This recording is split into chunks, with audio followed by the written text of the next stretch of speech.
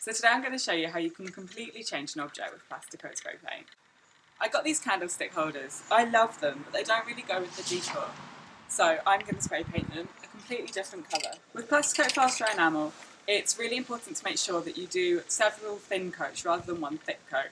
Also remember to shake the can really well for about a minute before you use it. Now I'm ready to start spraying.